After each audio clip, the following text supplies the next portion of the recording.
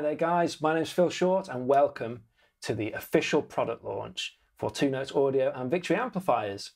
And we are checking out the brand new Sheriff and Copper cabinets. Now these have been highly anticipated and highly demanded by you guys and also by myself. I love both of these companies.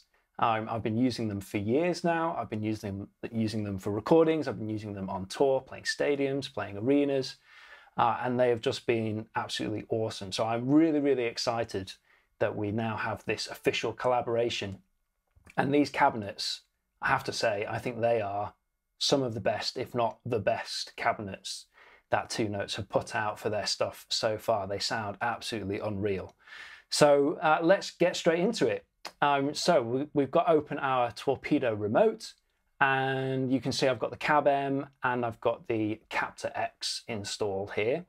And on a side note, this is the brand new 16 ohm version of the Captor X, which if you're a Victory amp lover is fantastic because all the Victory cabinets come wired in 16 ohms as standard pretty much across the board. And so now your amp is going to see the exact same sort of EQ curve and impedance curve and all those technical things. I don't really know what they are, that sort of thing. So it's very exciting that this has also come out at the same time as the cabinet release. And that's what I've got open in front of me here on the screen. So I'm just going to run through the cabinets with you guys. We've got 2x12s, we've got 4x12 versions of everything, we've got 1x12 versions. And you'll notice that there are some different colors on the cabinets as well, which, by the way, doesn't the artwork just look absolutely amazing? Super incredible. And we've basically got open back versions and closed back versions of each cabinet, but we've also got a boutique version and a classic version. Now, the boutique version has got a bunch of profiles made with really posh, expensive microphones, the kind of ones that you definitely wouldn't want to drop because you'd need to remortgage your house with, that sort of thing. So we've got some kind of really very expensive microphones, and then we've got more industry standard microphones that you'd be used to using, like Ribbon 121s, SM57s, that sort of thing. So you've got this option. Now, as I've gone through and made tones for these, for the intro video that you guys just watched, one of the things I would say is that in terms of the sound, the boutique sound is a little bit sort of smoother sounding. They're maybe like less aggressive sounding than the standard microphones. And so if you particularly want to go for the lower gain tones or very sweet sounding tones, then those mics are great for that because they really bring out all the different nuances, especially for those lower gain kind of sounds, which is really impressive. For the higher gain kind of sounds, I actually did prefer the standard microphones. I thought they just had a bit more of that sort of bottom end grit and aggression. They're not as polished sounding, and actually for like a really great rock tone, that works perfectly. So both of them have sort of their tonal advantages to them. So it's just down to your preference really, of what you like. So we've got all these in here, and of course you'll have seen loads of demos already of the Captor X. We've got this fantastic EQ. We've got this brilliant enhancer which sounds absolutely amazing. The onboard reverb, and you've got the opportunity to do the twin tracker, or you can kind of send different signals off. I'm not going to go into that for this video, but let's go back to my main sort of preset that we've got here. So here is a standard Sheriff 4x12 closed back, and we've got a dynamic 57 tilted, so slightly off axis, and I'm actually going to go back here to the 121 ribbon microphone. Now, when you're miking a guitar cab, if this is new and you think, gosh, there's so many options, not sure what to do, it's dead easy to get a great tone. Basically, the axis, the more you increase the percentage on the axis, it brings it off center from the cone, and it's going to give you a darker tone, so it'll be less bright.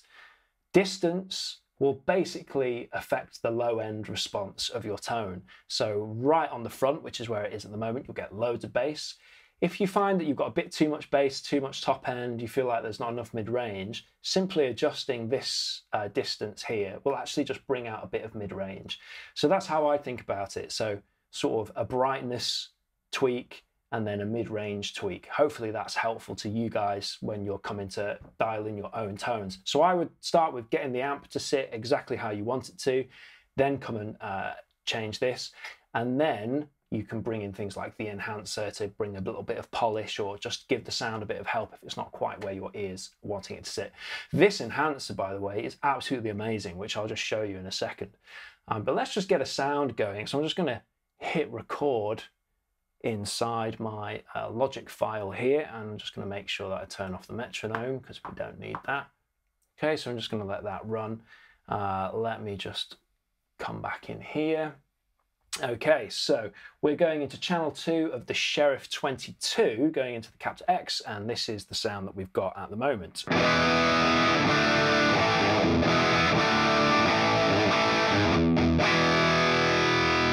Sounds ace, really, really cool.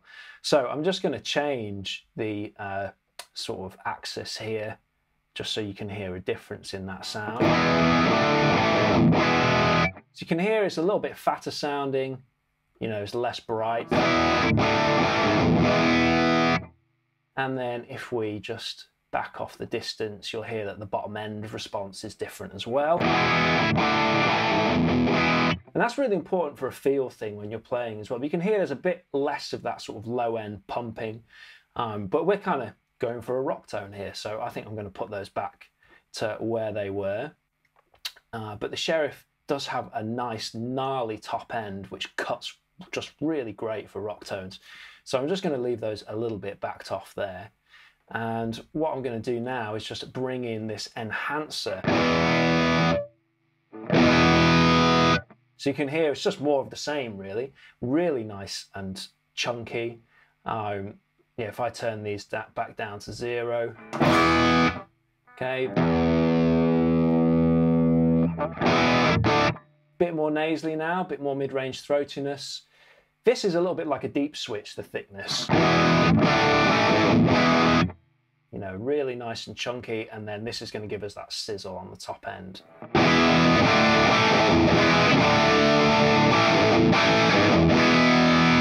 Really, really cool sound. So we'll just turn that off.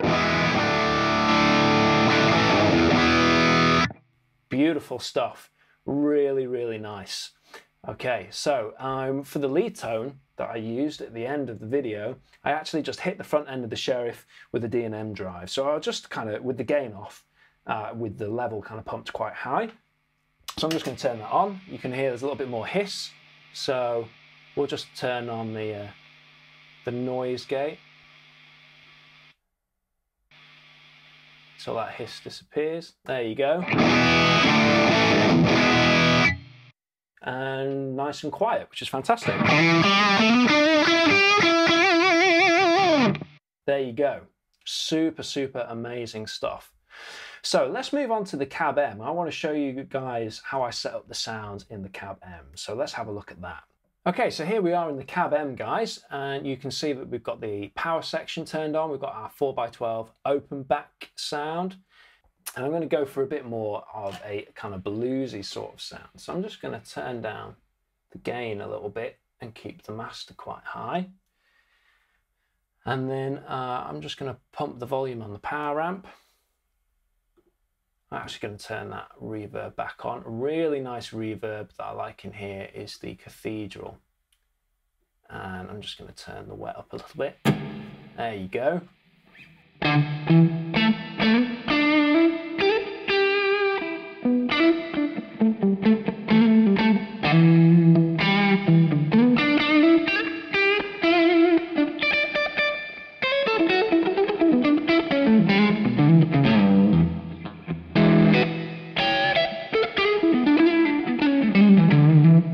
Really lovely. You can hear there's kind of the really nice top end sparkle and all that kind of thing coming through really well. Let's turn the enhancer on and just hear how that impacts things. So let's boost that thickness, that brilliance, and let's give it a little bit more body as well. Go, really woken up the sound now. Fantastic little feature.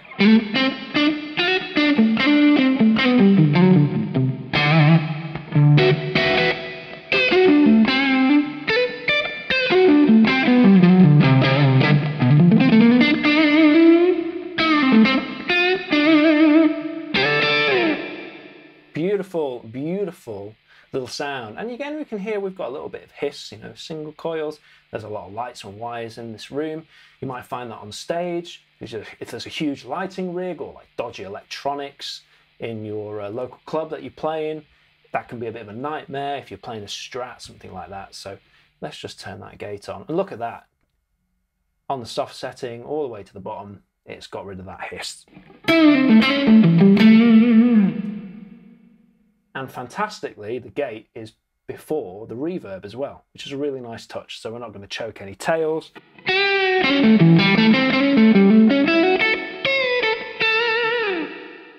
There we go. Beautiful, beautiful sound. Now, because we're using a preamp pedal, we don't really want to use the preamp in this section, although the preamp is amazing, but you'll hear that it just ends up fighting if I turn it on. This part's really designed for standalone overdrive pedals, and I'd really encourage you to check that out because it is incredible. There's a video that I did a few weeks ago using a D&M drive straight into the preamp section, and it sounds amazing. So you can definitely go check that out on my YouTube channel. But there we go. So look, you've got all these different options. You've got 1x12s that you can go with as well. You could even decide to run your Sheriff going into a copper just to see what the different flavour of speakers is like.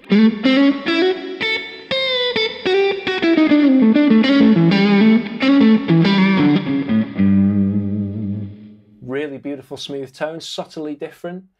So you can mix and match and kind of blend them. Now, the other really cool thing is if you don't have these two units already, you can buy these cabinets with the Torpedo Wall of Sound. And once you buy the cabinets, Torpedo Wall of Sound is free for life. You just have it forever, which is awesome because a really cool thing that you can do with the Captor X is you can just bypass all of the miking in the box, and then you can use the same cabinets that you like as a plugin in Logic or Pro Tools or whatever you're using. And then you can, you know, track.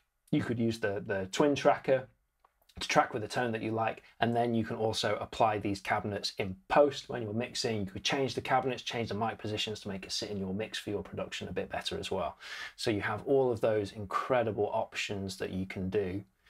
But guys, that is basically it. I just wanted to show you just a little taster of how awesome these cabinets are. My name's Phil Short. You can find me on Instagram, Phil Short Guitarist, Facebook, Phil Short Guitarist, and YouTube, Phil Short Guitarist, or you can go to my website, philshort.com. I hope to see you on any of those platforms. Guys, have an awesome time and happy shredding.